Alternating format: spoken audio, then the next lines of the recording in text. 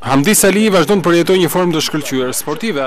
Sulmuesi si Shkodran, pas golit të mrekullueshëm që i dha fitoren kombëtares shqiptare në Norvegji, ka qenë i papërmbajtshëm edhe në ndeshjen e fundit që ka zhvilluar me skuadrën e tij Jiangsu Sainti në kampionatin kinez. Në sfidën e vlefshme për javën e 3 të kampionatit, Jiangsu barazoi 2-2 në shtëpi me vështirësi kundër skuadrës së Shanghai Shenzhen dhe heroi për vendasit ka qenë pikërisht Hamdi Salihi, i cili shënoi një dobjet në pjesën e dytë. Në fakt, të parët që kaluan avantazh ishin miq në minutën e 49, por 9 minuta më vonë Hamdi Salihi ekzekutoi saktë një 11 metrash, duke barazuar rezultatin e 1-1. Gjithsesi, skuadra nga Shanghai kaloi sërish në avantazh përpara se vendasit të mbeteshin edhe me 10 lojtar në minutën e 89. U duk se Jiangsu Sainti do dilte pa pikë nga kjo përballje, por goleadori shqiptar Salihi shënoi me kokë në minutën e 92, duke shmangur humbjen skuadrës së tij.